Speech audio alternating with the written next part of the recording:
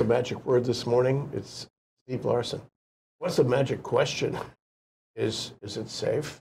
Is it safe? So Steve is teaching in Pennsylvania on computer science and a lot of things on hacking and cybersecurity and the like. And he's here for a few weeks, and we catch up with him. And we love to learn what he's been thinking about and teaching about, because this is a very important topic. It's not quite as existential as climate change, but it's right up there, right up there. And we'd better, it's like Mueller said, we'd better attend to it. Oh, yeah. Is it safe? No, but thanks for having me on the show. We had an election coming up, and everybody in the world knows that the Russians, and for that matter, copying the Russians, Trump has his own organization which engages in this. I don't have to tell you that Parscale, who was the guy who was his social media, manager in the last election, is now his campaign manager overall. Right. So we know what kind of campaign he's going to be doing. It's totally digital. Yeah. Yep. How should we be worried? What are the things we should be worried about? How should we be worried? What should we be worried about? We should be very worried if you're concerned with keeping democracy, true democracy in America. The things we should be worried about is how they're going about influencing the voters. If you recall, Trinidad and Tobago had some elections recently, and they used a lot of data. They used data mining to influence the voters.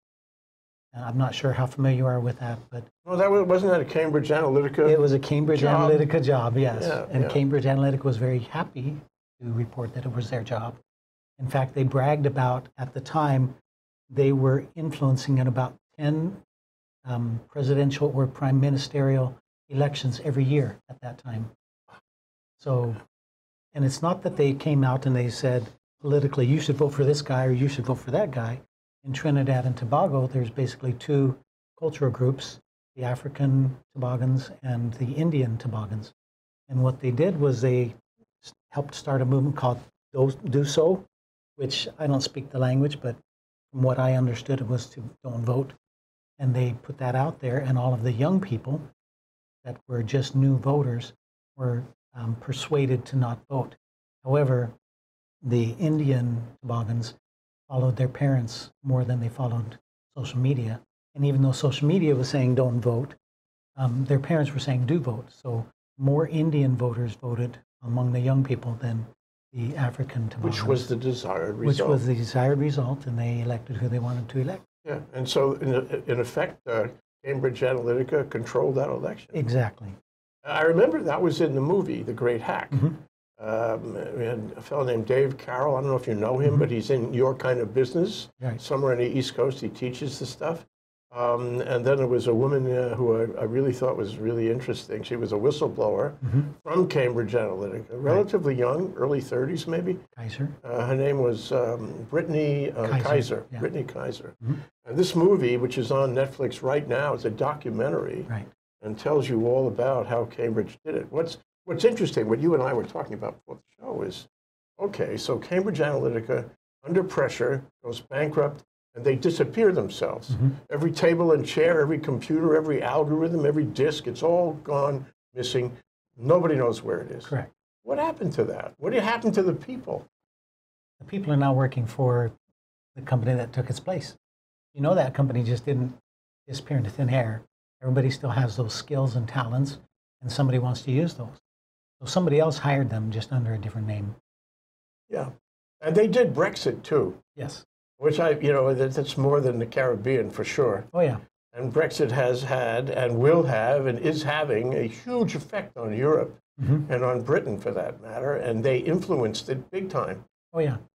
And for example, an investigative reporter went to Wales, where she was from, and she was talking to people, and they're saying, oh, no, we don't want to be in the EU because of immigration problems and because of a bunch of different problems. And she never saw that on any public media. It was all on social media. And she went there and she looked at the demographics, and that had the lowest incidence of immigration, of foreigners coming in.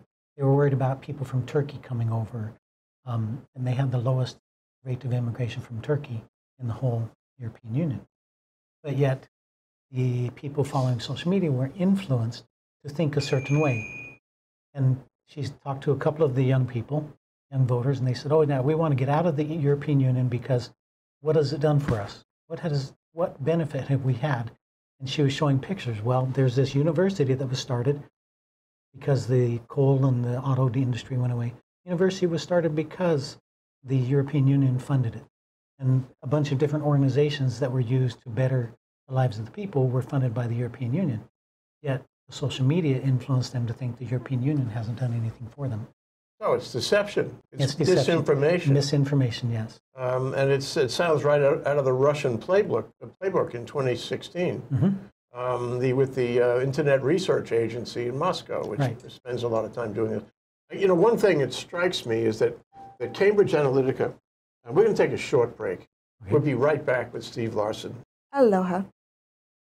I'm Marcia Joyner, inviting you to join us on Wednesdays at 1 o'clock for Cannabis Chronicles, a 10,000-year odyssey where we take a look at cannabis as food, cannabis as medicine, cannabis and religion, and cannabis and dear old Uncle Sam. So please join us to learn all about cannabis. Again, Wednesdays at 1 o'clock. I thank you. Aloha, I'm Stan Osserman, Stan the Energy Man, every Friday here on ThinkTech Hawaii. If you're really interested in finding out what's going on in energy, especially here in Hawaii, but also all the way around the world, and especially if it has to do with hydrogen, look into Stan the Energy Man every Friday, 12 o'clock, ThinkTech Hawaii. Be there. Aloha.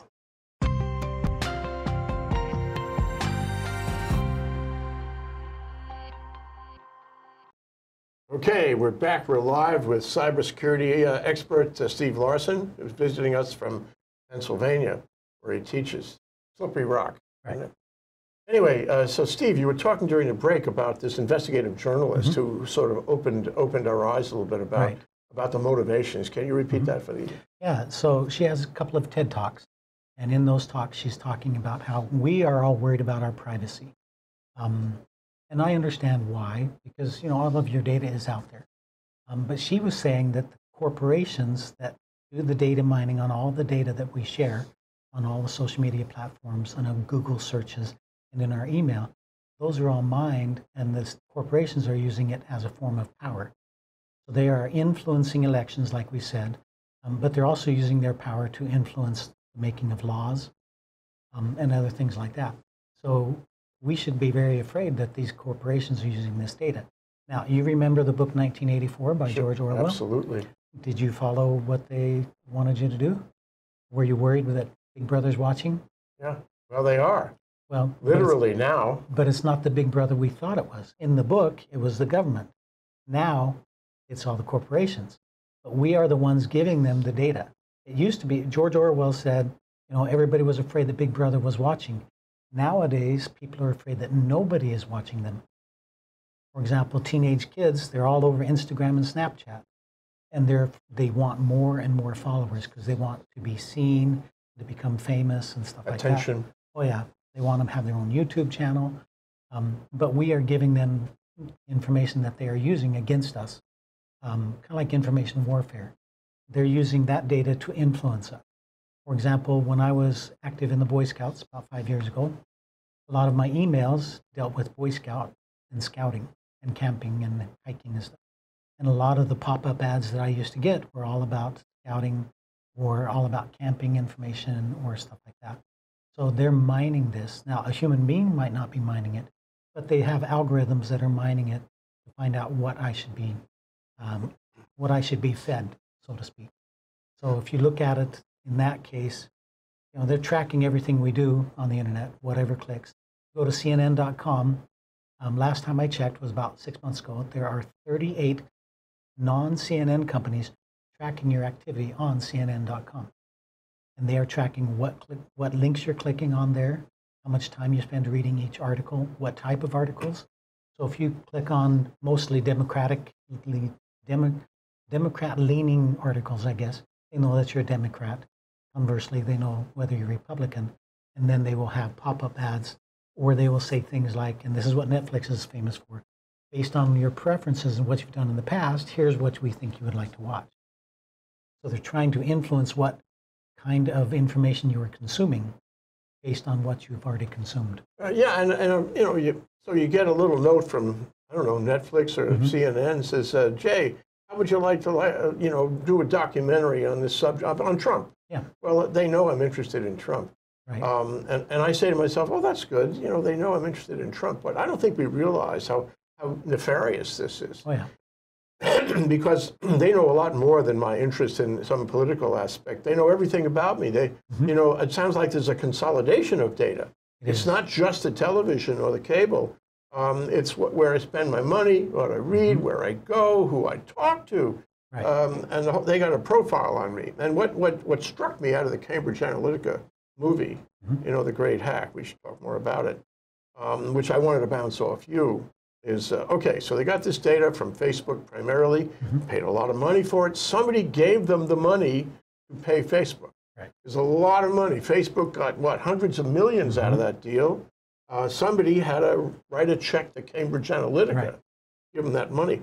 Okay, so now they have the data from Facebook and other places, consolidated data, and they create, or maybe they got it already, maybe somebody gave them profiles on you and me, Steve.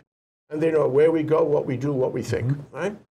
Now they want to affect us, change our thinking. Right. So they got to make, they use an algorithm to go through that data, you know, the metadata kind of analysis, and it's like terrorist kind of analysis. Right. Is everybody we ever talked to got our emails? My goodness. And then they take that and they put us in multiple categories.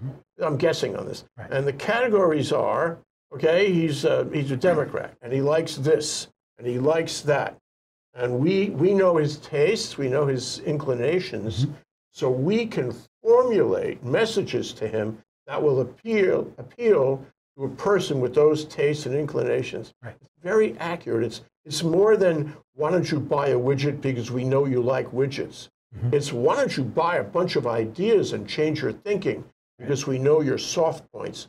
We know what your, you know, your vulnerabilities are. Oh, yeah. That's what it sounds like to me. And Cambridge was bragging that they have 5,000 bits of information about each person.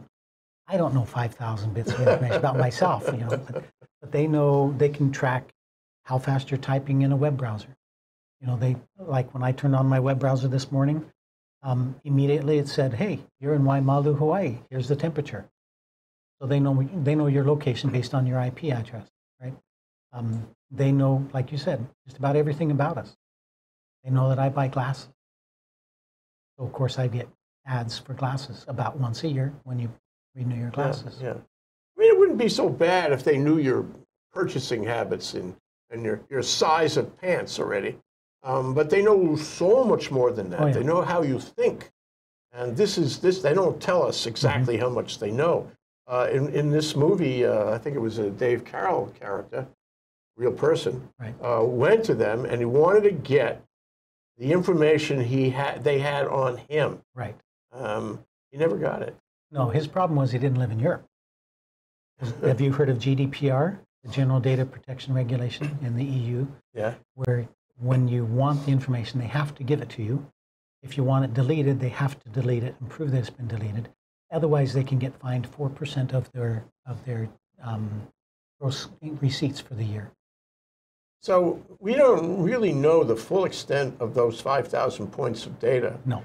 And we don't know, I mean, it'd be even more difficult to figure out what kind of algorithms, because they got really smart people maybe who trained in Russia, American kids too, smart, really savvy on computers and creative and innovative, and they are given the problem of trying to change our minds.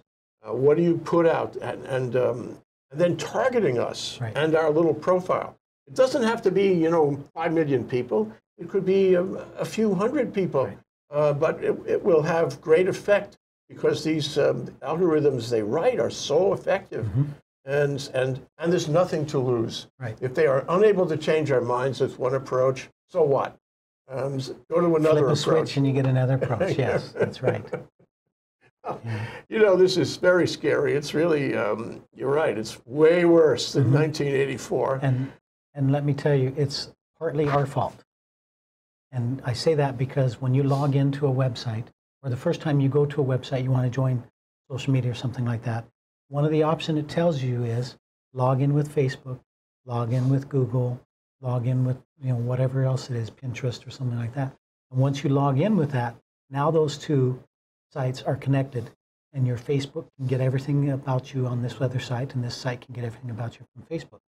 So we're enabling the connecting of the dots of all the 5,000 bits of information that make up our character. If we thought about it, you know, I'm always troubled when it says you can log in 3 or 4 different ways through other portal sites. Well, the portal site means they're watching what you do. Exactly. Every keystroke, everything. Exactly. It's not just a matter of exposing your passwords. It's a matter of exposing your whole life. Right.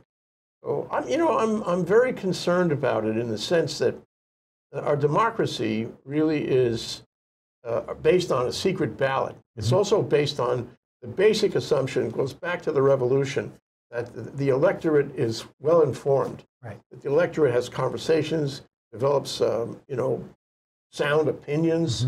That the electorate votes in accordance with its best, every man and ultimately woman. They didn't allow women voting until the 20th century, but everybody who votes is a valid, contemplative, thoughtful voter. We don't really have that anymore. We lost that somewhere along the way. We're being fed misinformation. So we think we're making an informed decision when we vote based on what we've been fed by the media. Yeah, and somebody can control us. Right. So Facebook gives Cambridge Analytica, Facebook and others, I'm sure to a moral certainty, it wasn't just Facebook. Oh, no. It was that whole corporate world you described. Correct. Cambridge Analytica, in a space that, the photographs in the movie about how big the space wasn't that big. Yeah, a few thousand feet, it wasn't that big. They got all this data, and they got these young people, creative people working out algorithms. And the idea is they're going to change your mind. Yes. And they know you well enough to know what appeals to you. So, for example, and I don't know if I have this right, but if you were on the left side of the political equation, they wanted to make you hate the right side. Right. Easy enough. Stir up the divisiveness, which we have plenty of in this country today. And it's not only the acts by the president, it's all that information that's thrown at us. And if you're on the right side, they'll help you hate the left side. Right. Divisiveness. This is not good for democracy, because then you don't talk to each other and you don't make compromises and all that. And then there's the middle, and that's the most interesting part of all. Now, those are the algorithms. They're trying to influence you one way or the other. That's and right. These days, what's happened is they've influenced us to the right. And so the moderate middle becomes less moderate and more upright. Right. I mean, more conservative. That's more conservative and ultra right. And so this is very troubling because A, it happened. We know now that it happened. I mean, Mueller didn't fool around. He found out. Right. B, it's happening now. And C, it's going to happen in this coming election. Yes. So critical to the future of the country. Right. What do we do? What do we do? And there's a couple things you can do. You can try to keep your own data safe. That would skew the information that they send you. I would be aware of anything that they say based on your preferences, based on your past activity. Here's the information we think you would like, because that's them telling you what you should do and what you should read. You should decide for yourself what you should read, not based on their algorithm. If you're not going to think on your own, there's an algorithm that'll think for you. And that's what they're hoping will happen is we're so lazy, we like being spoon-fed. Our algorithm will tell you what you should be reading. And that way you're making the decision that they want you to make based on the information they give you. But that's not the way we should be making our decision. So what am I looking for? I mean, what are the badges of email, for example, or social media, which is trying to change my mind in an inappropriate way? What distinguishes it from other things? So much. There's hundreds of emails every day. There's tons of emails every day. I would not open up any emails that I didn't know who the sender was. And even so, you can spoof the sender. So are you expecting an email on this or that? Yes or no, right? you're not expecting the email, then it could be suspicious to open that email. Because that may also put malware on your machine, which then, of course, increases the chance of you getting misinformation. Yeah, right. The malware, they can sort of bounce it off your own machine that way. Exactly. And they can also use your machine to send it along to others. To send it to others, yep. So you become part of the network, Right. their network. Right. Well, okay, if you get an email, I mean, there was some of this in the movie. If you get an email that's bashing Hillary Clinton, and it's saying things about her that you haven't heard before, Right. Then you really got to question that, even if it seems to come from a valid source. Right. How do you trust that? Right. I mean, I like to call it digital mudslinging. In the past, the candidates would, sling mud. They would just basically say bad things about their opponent, whether it was true or not. Now it's all digital, and we get it in the form of email. We get it on our websites. We get it in the pop-up ads, things like that. It's even on TV. Sure. They're just trying to get you to distrust the candidate that you prefer and trust our candidate, the candidate we want. Right. Now, there's a history of this sort of thing in American politics. Even in Hawaii, there's a thing called a hit piece. And a hit piece just, it's really exaggerated, and it just spends all its time hitting on the the opponent. And I think, in Hawaii, most people don't like hit pieces. Right. They see it for what it is. They know that it's not kosher. It's not pono. Right. And so you can see that one coming. I suggest to you, Steve, going forward, these kids, the graduates of Cambridge Analytica, wherever they may be in the world, could be anywhere, they're more sophisticated. They're more nuanced. They know we are looking, waiting, watching for them. So they're not going to be obvious. It's going to be very subtle. It's going to be very subtle. And you're not going to be able to know what's fake news and what's real news. So what a little you should bit believe. off. Exactly. Exactly. So I want to make you Congress for a minute. Okay. If Congress, became functional somehow and became rational and being concerned about the welfare of the country, became concerned about the protection of our democracy, which is in great jeopardy, in my opinion, and many people feel that way. What should Congress do? Mueller said, you guys got to do something. Yeah. He's not going to do it. He's going to only suggest we should do it. Oh, yeah. What should Congress do now? What should Congress do now? I would definitely encourage them to take a good look at GDPR, the General Data Protection Regulation that the EU has, and implement something like that in the US. So we could actually take control of our own data and say, you know what, I don't want Google to know all this stuff. Google, have a way to verify it's me requesting that my information be deleted, and then you got to get rid of it.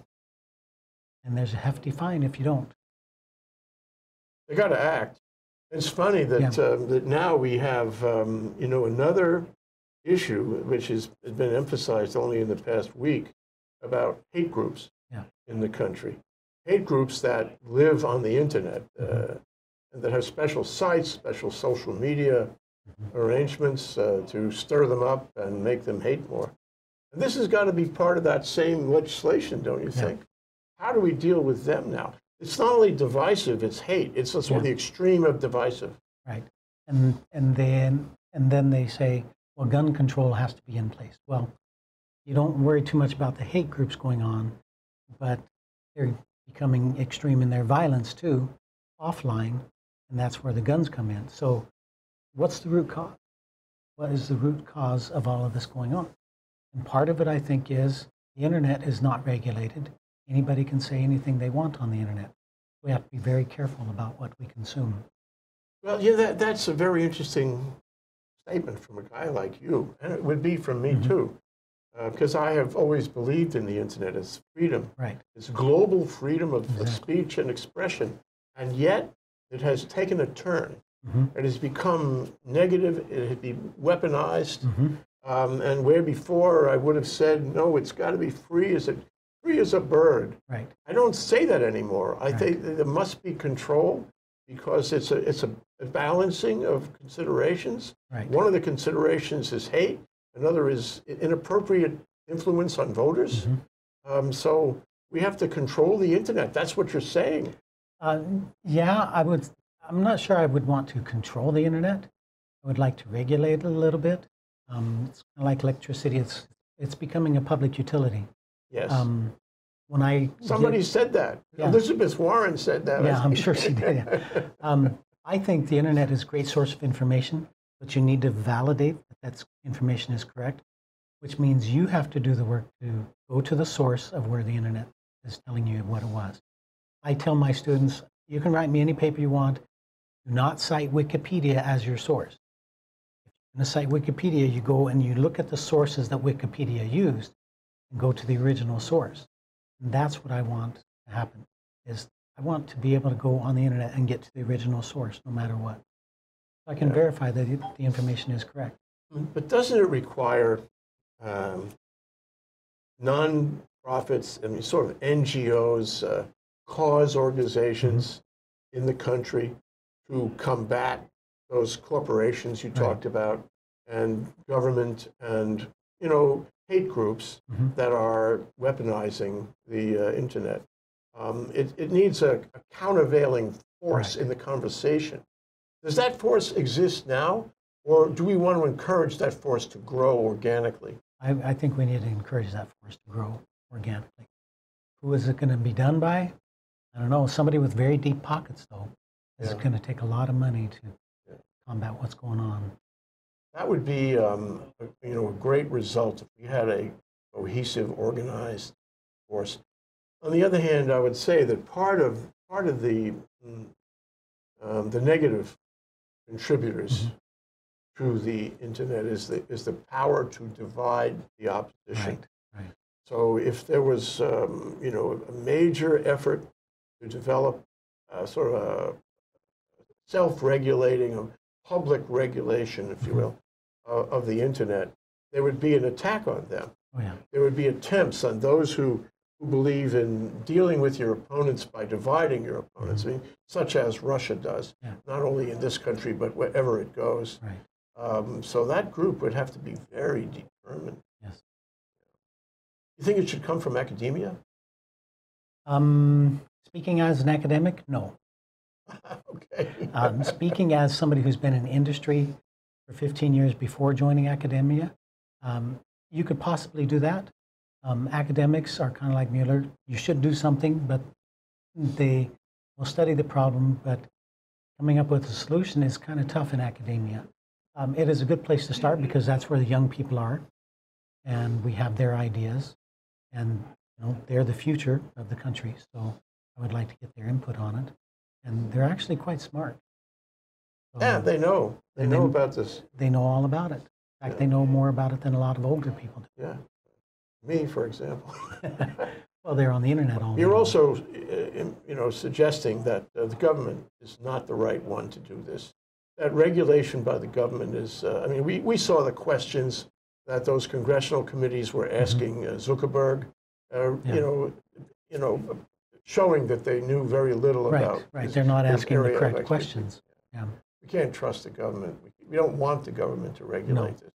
No, in a true democracy, I believe the government would not regulate this. They can encourage, they can set up fines if they break the law. But currently, there's not very many laws in place or regulations in place. Yeah. If we could get the GDPR, something like that here, with hefty fines, but Facebook got fined $5 billion. It's like taking $20 out of my pocket, gives me an inconvenience for a week, but then it's okay. Yeah.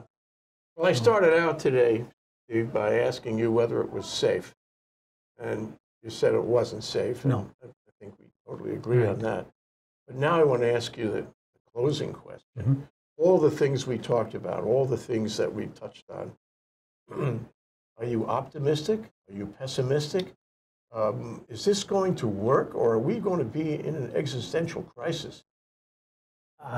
Frankly, I think we're going to be in a crisis. We're not moving fast enough to combat what's going on. People are still sharing too much on the internet. you should only share what you believe will be okay to make public. I mean, you don't put your bank account information on the back of a postcard and send it through the mail. But people will do that on email. Email is not any safer than the postal mail.